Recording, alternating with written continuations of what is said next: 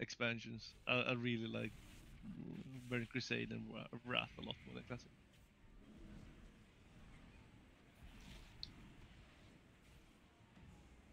That's one thing it had that was really good. Mainly also because it was the first expansion that actually had some sort of class balance. I mean, technically, in Classic it wasn't really about every class doing damage. It's more about